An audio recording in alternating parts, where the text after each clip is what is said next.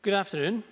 Our first item of business today is time for reflection, and our time for reflection leader is Pastor David Fraser, Alva Baptist Church in Clackmannanshire.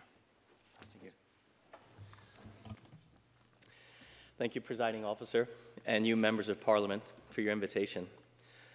It's an honor to lead you today to reflect on our roles as leaders, as fellow human beings who have been entrusted with leadership. Your willingness to bear the weight of responsibilities for decisions taken in this gallery is appreciated by any person who has honestly considered the role of leadership with any understanding of what that entails. Thank you.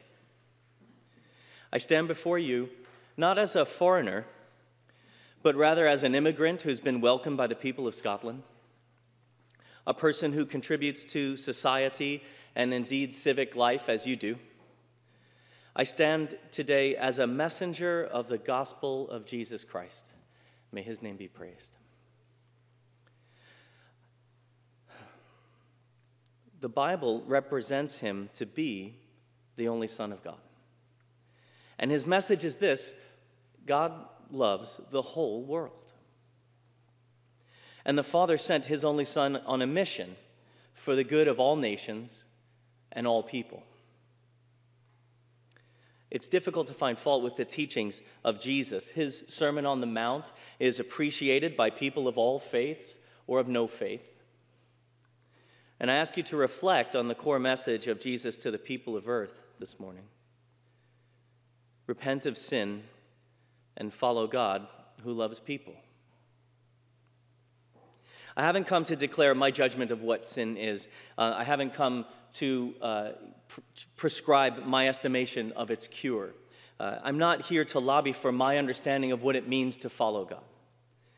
I've come as a messenger, a modern-day prophet, if you will.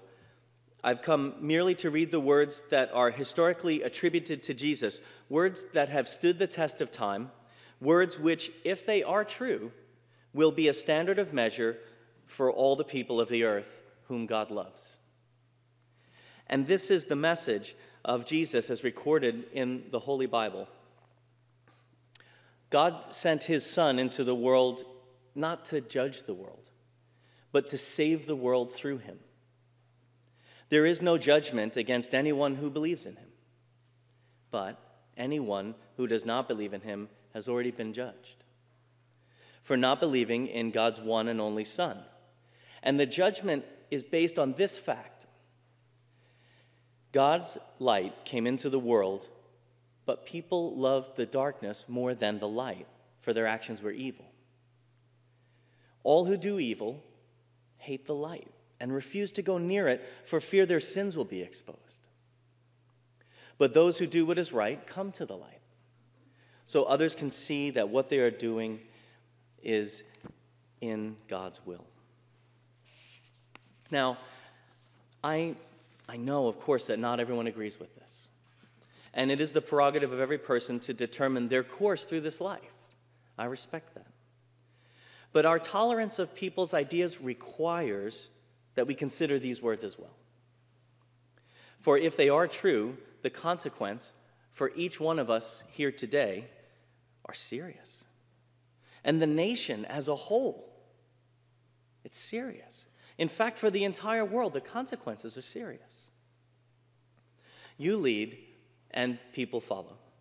In light of these words today, spoken by Jesus, about light and dark and evil and right and judgment and salvation, please consider well how you are leading the nation. And thank you for your time. I hope that you'll agree that we've spent it well.